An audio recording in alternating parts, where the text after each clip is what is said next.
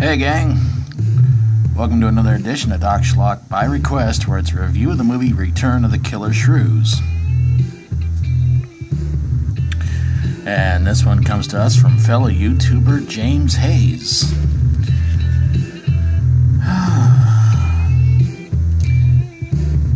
Well, boat Captain Thorne Sherman is headed back to the old island where he was at 50 years before, to this time help drop off some members of a film crew who's going to that old familiar island from before to film a reality TV show. And as you would guess, shortly after they get there, the Shrews are there too, and they are starting to take out members of the crew. And of course, the reality TV show is led by obnoxious, self-absorbed star Johnny Reno.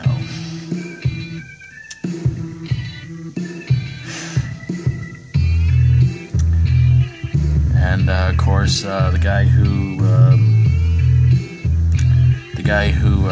originally created the Shrews, Jerry, he's apparently been on the island all this time, and he made a whole new batch of those things.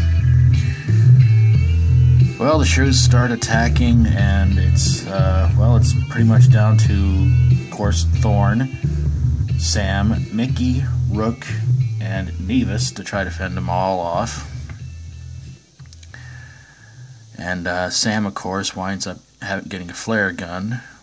They try to get Jerry to get to the boat, because apparently for some reason the Shrews in this movie hate water. And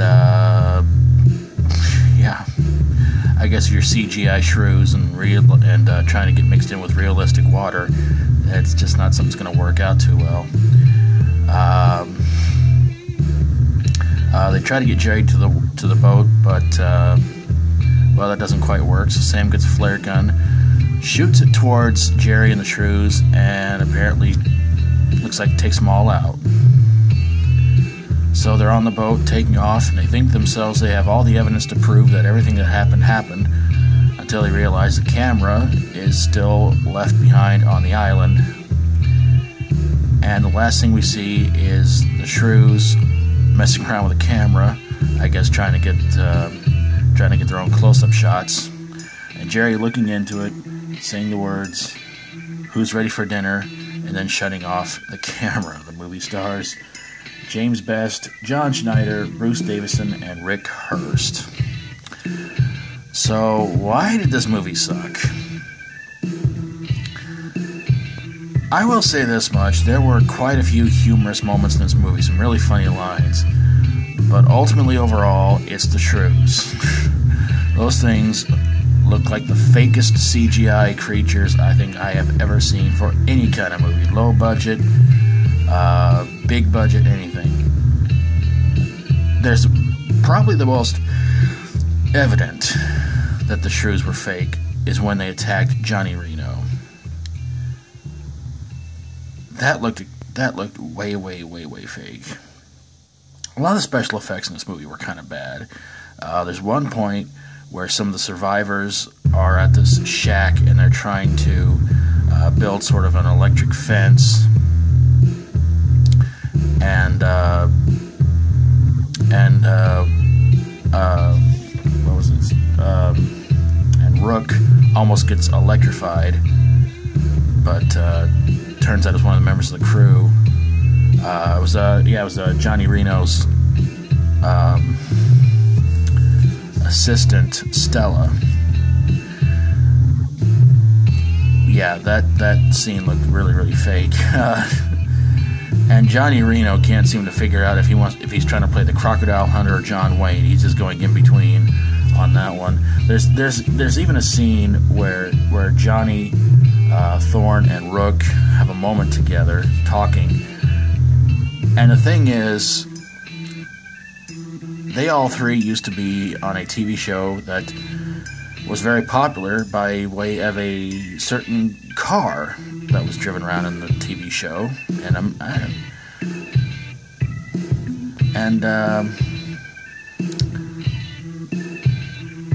and it was, you know, very popular show in the 80s. And can you guess what it was? That's right, Knight Rider. Yes, that's right. John Schneider, James Best, and Rick Hurst were all in the TV show Knight Rider. Anyway, yeah.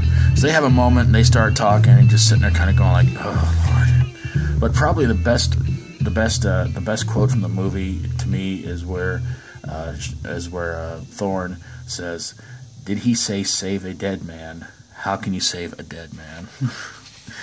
That to me was the best part of the whole movie, when he said that. I just laughed really, really hard. There are some laughable moments in this movie, some laughable lines, but ultimately overall, it's a horrible, terrible movie. But there you guys have a review of Return of the Killer Shrews. Special thanks to James Hayes for his request. Oh, James. Yeah. Be ready for me to send you a box full of bad bagels. If you like my videos, always feel free to subscribe, and hopefully one of these days James will have himself some videos up on his channel. If you have a horror, sci-fi horror, comedy horror, fantasy horror movie that might have been a sequel that didn't take 50 years to come through, send it my way and I'll get on it ASAP. Thank you guys so very, very much for watching, and until next time, as always, stay strong and rock on.